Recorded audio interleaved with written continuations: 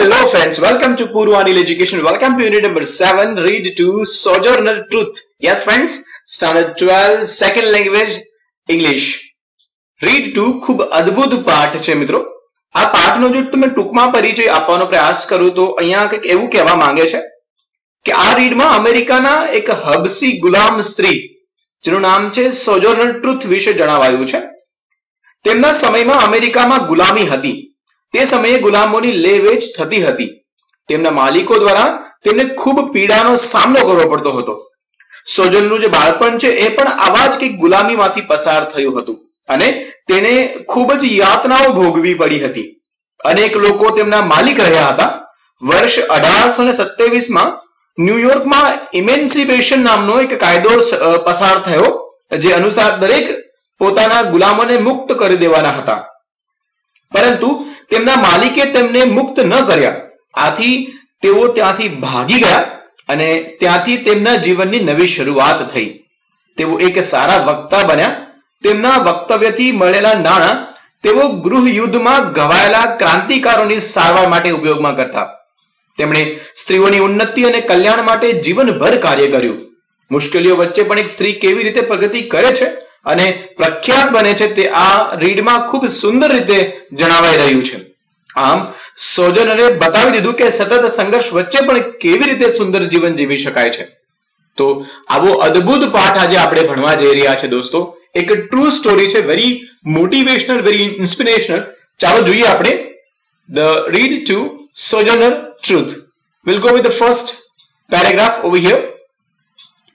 Sojourner truth CA.17971883, that means 1797-1883 was a black American freedom fighter and orator. Friends, અહીંયા CA તમને જે આપ્યું છે એ આપણે જે ગુજરાતીમાં ઈસવીસન પૂર્વે કહીએ છીએ, રાઈટ, એવું જ એ અહીંયા સંદર્ભ દર્શાવવા માંગે છે કે આશરે 1797 થી 1883 વચ્ચે અમેરિકામાં એક બ્લેક અમેરિકન ફ્રીડમ ફાઇટર અને એક વક્તા સોજોર્નર ટ્રુથ થઈ ગયા એવું અહીંયા દર્શાવવા માંગે છે. આગળ જોઈએ. She was born in Isabella, Bumfrey in Ulster County, New York, the daughter of an American named Bumfrey after his Dutch honor and a woman called Elizabeth. તેમનો જન્મ ઇઝાબેલા બોમ્ફ્રી નામે અલ્સ્ટર પ્રદેશમાં એટલે કે ન્યુયોર્કમાં બોમ્ફ્રી નામના તેમના પિતા કે જે એક આફ્રિકન ગુલામ હતા અને એલિઝાબેથ નામના માતાને ત્યાં થયો હતો. અહીંયા તમને એવું કીધું છે ફ્રેન્ડ્સ કે આ બોમ્ફ્રી નામ તેમને તેના જે પિતા છે ડચ માલિકીના એના નામ પરથી નામ મળ્યું છે. About the age of 9 she was auctioned off to an Englishman named John Neely. અહીંયા એવું કહે છે કે લગભગ 9 વર્ષની ઉંમરે તેમની ગુલામી તરીકે હરાજી થઈ હતી, એટલે કે ગુલામ તરીકે તેમને વહેંચવામાં આવ્યા હતા, એમની હરાજી થઈ હતી, જેમાં જોન નીલી નામનો અંગ્રેજ તેઓને ખરીદે છે, એટલે કે તેમને વેચવામાં આવ્યો હતો એવું પણ તમે કહી શકો છો. The Neelys understood very little of her Dutch jargon and as a result she was often brutally punished for no real reason. હવે આ નીલી જે છે એમને તેમના કુટુંબને તેમની જે એટલે કે સોજોર્નરની જે ડચ ભાષા હતી એને બરાબર સમજી ન શકતા હતા. પરિણામે તેમને કોઈ કારણ વિના વારંવાર નિર્દયતાથી શિક્ષા કરવામાં આવતી હતી. એટલે કે જે સોજોર્નર ટ્રુથ છે એમને વારાઘડીએ મારવામાં આવતા હતા because of the language barrier. Dutch જે જાર્ગન્સ છે એમને સમજાતા ન હતા. Eventually Neely sold her to a fisherman who owned a tavern in Kingston, New York. પછી હવે આવી પરિસ્થિતિના કારણે એવું થાય છે કે જે નીલી છે એ એમને વેચી દે છે. એટલે કે સમય જતા નીલીએ તેમને એક માછીમારને વેચ્યા કે જે ન્યુયોર્કના કિંગસ્ટોનમાં દારૂનું પીઠું ધરાવતો હતો, એટલે કે દારૂ વેચતો હતો એવું તમે કહી શકો છો. See, the journey begins friends. એક જગ્યાએથી બીજી જગ્યાએ એક વસ્તુની માફક એમની વહેંચણી થઈ રહી છે અને બકાયદા પૈસા લઈને વેચી દેવાઈ રહ્યા છે. જોઈએ આગળ શું થાય છે. Here she acquired the idiomatic expressions which came to mark her speech.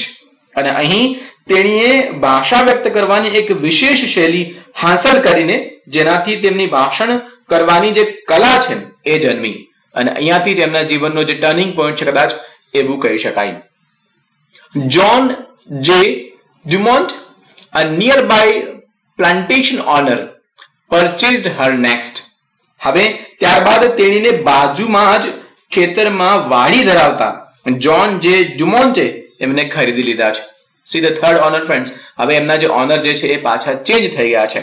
એક ખેતીનું કામ કરતો જોન ડુમોન્ટ જે છે એમને ખરીદે છે. And what happens next? During her tenure with here it is. During her tenure with his family, she married and had 5 children. Up to here, friends. Yes. હવે અહીંયા શું થાય છે કે તેમની ગુલામીનો જે સમય હતો અથવા તો ગુલામી કરવાના સમય દરમિયાન તેણીએ લગ્ન પણ કર્યા અને 5 બાળકોને જન્મ આપ્યો. In 1827, after New York had passed an Emancipation Act freeing its slaves, she prepared to take her family away. હવે ત્યારબાદ આગળ એવું કહે છે કે 1827 માં ન્યુયોર્કમાં ઇમેન્સિપેશન એક્ટ એટલે કે ગુલામોને મુક્ત કરવાનો કાયદો પસાર થયા બાદ તેણીએ તેમના કુટુંબને દૂર લઈ જવાની તૈયારી કરી. પરંતુ શું will she be able to take them away? Let's see. But Dumont began to show reluctance to this, so she ran away with only her youngest child. પરંતુ જે ડુમોન્ટે છે તેમને મુક્ત કરવાની તૈયારી ન દર્શાવી, તેથી તેણી માત્ર તેમના સૌથી નાના બાળક સાથે ભાગી ગયા. હવે see the problem, friends. આટલી બધી મુશ્કેલીઓ વચ્ચે પણ જ્યારે ગવર્મેન્ટે કીધું છે કે you are free now, that means કે ઇમેન્સિપેશન એક્ટ રજૂ કર્યા છતાં પણ જે ડુમોન્ટ છે તેમનો માલિક એ એમને છોડતો નથી અને અંતે તેણીએ ત્યાંથી એના સૌથી નાના બાળક સાથે ભાગી જવું પડે છે. She worked at menial job and through some friends came under the sway of a religious fanatic named Matthias. What it happens? Let's see next. પરંતુ જ્યારે ડુમોન્ટ એમને મુક્ત કરવાની ના પાડે છે એ નાસી જાય છે.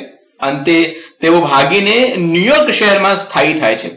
તેની કેટલાક પરચુરણ નાના કામો કર્યા કરતા હતા અને પછી તેની પોતાના કેટલાક મિત્રો દ્વારા ધાર્મિક દ્રષ્ટિને જુનૂની એવા મેથિયાસ નામના વ્યક્તિના સંપર્કમાં અને અસર નીચે આવે છે અને અહીંયા હવે એમનું જે જીવન જે છે એ ચેન્જ થવા જઈ રહ્યું છે, એની લાઈફ જે છે બદલાઈ રહી છે. જોઈએ આપણે જ્યારે ધાર્મિક વ્યક્તિ એમના સંપર્કમાં આવે છે ત્યારે કેવી પરિસ્થિતિનું નિર્માણ થાય છે જોઈએ આપણે friends. Let's see this paragraph now, friends. What it says about Truth. During the Civil War, Truth bought gifts for the soldiers with money raised from her lectures and helped fugitive slaves find work and housing. મિત્રો કે civil war મતલબ એક પ્રકારનું ગૃહ યુદ્ધ.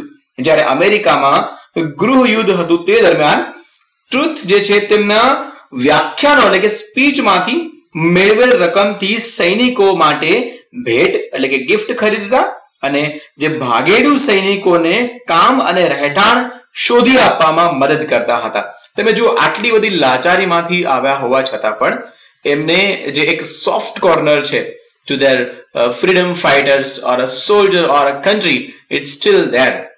After the war, she continued her tirade for the Lord and against racial injustice, even when old age and ill health restricted her activities to the confines of Battle Creek, Mitch and Sanatorium. She died there on November 26, 1883.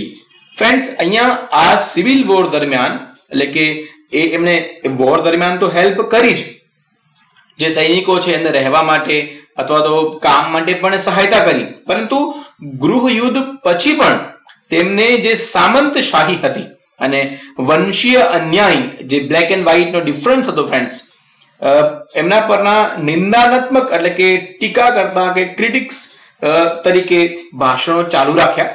ઘરડી ઉંમરે અને નાદુરસ્ત તબિયતના કારણે તેમની કામ કરવાની જે મર્યાદા આવી ગઈ હોવા છતાં પણ તેમણે તેમની પ્રવૃત્તિઓ એટલે કે બેટલફિક મીચના ક્ષય રોગના રોગીઓની સેવા કરવાની ચાલુ રાખી. ત્યાં જ તેમનું મૃત્યુ 26 નવેમ્બર 1883 માં થયું હતું ફ્રેન્ડ્સ. તમે જોઈ શકો છો કે આટલી હદ સુધી પ્રોબ્લેમેટિક લાઈફ હોવા છતાં પણ તેણી જે છે પોતાનું સંપૂર્ણ જીવન છે એ પોતાના દેશ માટે અને દેશવાસીઓ માટે સમર્પિત કરે છે. એટલા માટે જ કદાચ આજે આપણે એમનો આવો પાઠ ભણવો પડે છે friends, because she was the unique lady in that time. Let's see what happen further. Here is one of her famous speech entitled as "Ain't I a Woman?" which she delivered in the Women's Convention in Akron, you can say, Ohio in December 1851.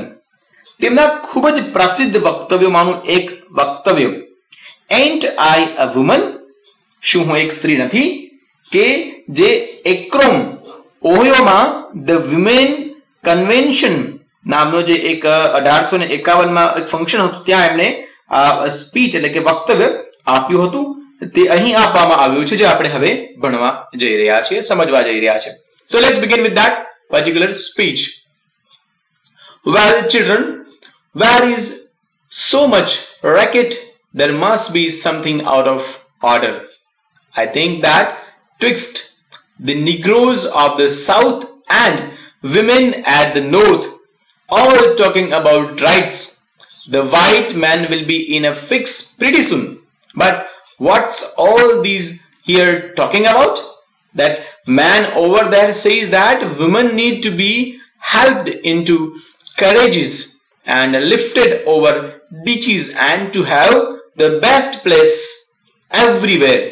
Friends, અહીંયા પેરેગ્રાફમાં એવું કહે છે કે સારું બાળકો એમ કરીને એમને સ્પીચની શરૂઆત કરી છે.